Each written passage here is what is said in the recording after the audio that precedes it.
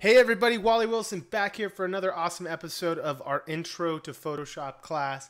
Remember, this is the course designed for the photographer learning Photoshop and really trying to hone some skills in. And I am super pumped about today's episode because today we are going to be talking about head swapping. Now, some of you guys might know what this is, some of you don't, some probably don't know a lot about it. But I know some of you have been there where we're out on a shoot and we got this great photo and someone isn't looking at our camera.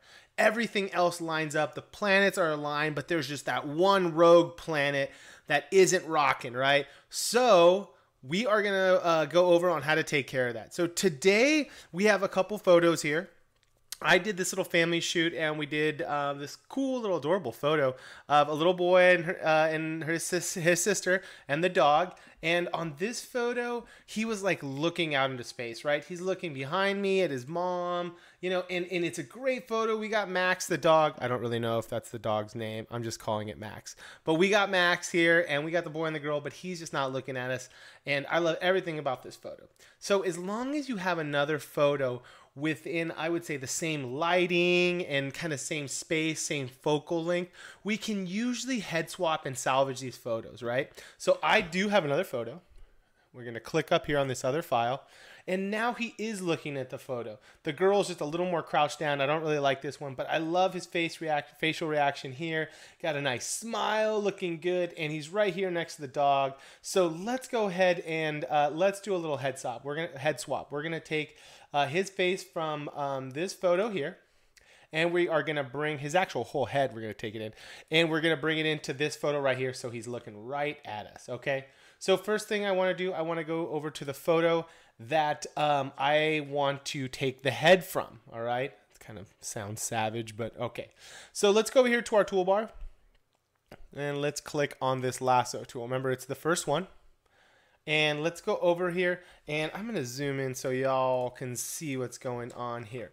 So let's go ahead, and when you're getting one of these heads and you want to swap it around, don't be so meticulous on your selection. I just go in here and I actually purposely select a bunch of space. I don't just need the head. I'm gonna even get collar in here, maybe a button, and I'm gonna get Max's fur in here. And you can see I have a nice big selection. There is nothing meticulous or fine about this selection, okay? Just a nice big chunk. So anyways, let's go over here to edit, and we are gonna go down to copy, which is gonna make the selection and copy it.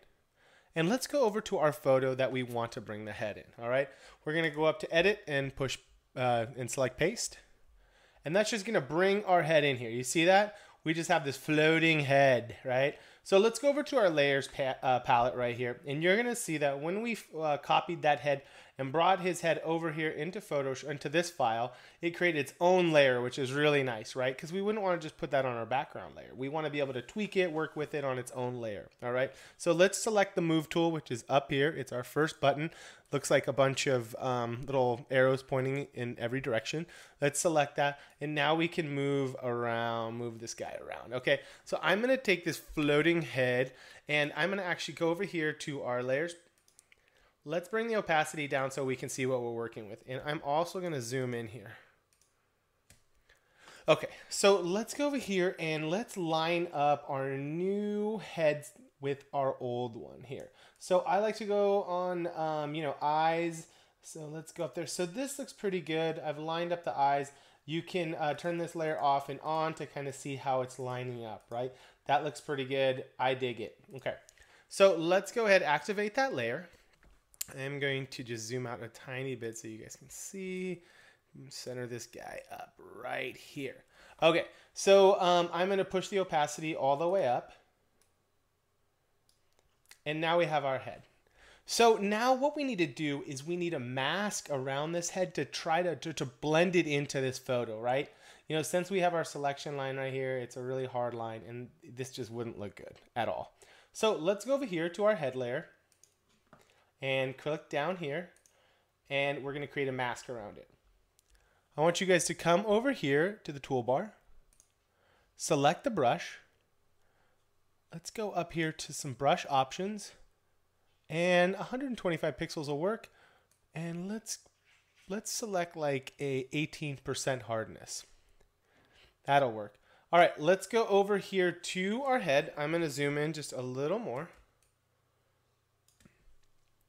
And let's start painting. So you're going to see as we start painting, we're starting to mask the head out. Now, when we do this, a lot of this is just discretionary on what looks good for your photo. So sometimes you might have to come down all the way and really scrape pixels in the hair, but this photo has such a nice bokeh behind it that, you know, we can almost even blend this in. We might have some new hair kind of showing here, and then we're gonna go down here to max, and I'm gonna just completely mask the new photo out since it's pretty close on where his head is right here. So you can see that looks pretty good. All right, so let's go over to the other side here, and same thing, we're gonna kind of blend this down. We got a tree right here. I might even come in here and get some of this old head and bring this down here. All we're doing is masking out the head that we brought in, okay? So let's go in here, let's mask out. Now, some of this part might be a little tricky, okay? So let's lower the brush. And this is one thing where you might just have to finesse this and see where you're at. So I'm going to come down here. Okay, there's the original. You see the collars don't line up. So let's see if we can use the original collar and just mask out all this new stuff. Mask it out, mask it out. Good. I'm going to use the original here. Let's keep masking. Great. And we're already going to use this. Keep masking that out. Okay, so we are looking pretty good here. I'm going to just select that. So great, we're just missing a couple spots here, and we're right here. We can mask that out and here.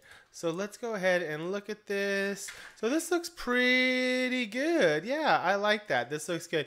Now, if we even wanted to take it a step further, we could probably even mask a little more into his head here. Get some more, you know, just if we wanted to. Let's see. Bring him down, and we could even use his original ear right there. All right, let's check this out. So that looks pretty good. So let's zoom out and see what we got. All right, yeah, this is a solid little shot. You know, if someone was to look at this photo, they probably would never be able to tell that we brought in a different head. There's all different ways. Now, as long as you have the same lighting, I say you can do it. Now, sometimes a head swap might take 5 minutes like this one did. Sometimes it could take, 2 hours if you have a gnarly one, This one was fairly easy, and we're going to go over some harder ones in our intermediate classes and maybe just some standalone head swapping classes. But you guys get the gist. You're going to select a head from another photo, bring it in. Sometimes you might even need to scale that head down, right? Maybe use the free transform tool and make the head a little smaller just so it's in proportion for the frame. If I was to have shot this and my photo which with the head that I like, and then I was to step back like 10 feet and then take another photo, it might have been a little smaller. You also have to worry about how many pixels, how big the head is. So chances are when you're doing this, you're probably posted up taking photos of like the kids. You're at a same focal length with the same lens. And that's one of those things where if you're taking photos of a family, sometimes if I know that the family, if it's going to be kind of crazy and they got like a 2-year-old and a 4-year-old and a 6-year-old and no one's paying attention, I might even tripod up just to make it easier, right? If undoubtedly, if I do have some head swaps, my camera's not even moving. So just take some precautions. Get prepared if you're going to have a headshot, and you guys will be great. So, I hope you guys have enjoyed this episode on swapping out some heads. Remember, the whole key is to make this look natural so no one would ever even notice that you move someone's head around, all right? So you guys, thanks for tuning in. We're going to have a lot more great episodes coming up. But for now, thank you guys so much, and keep playing with Photoshop.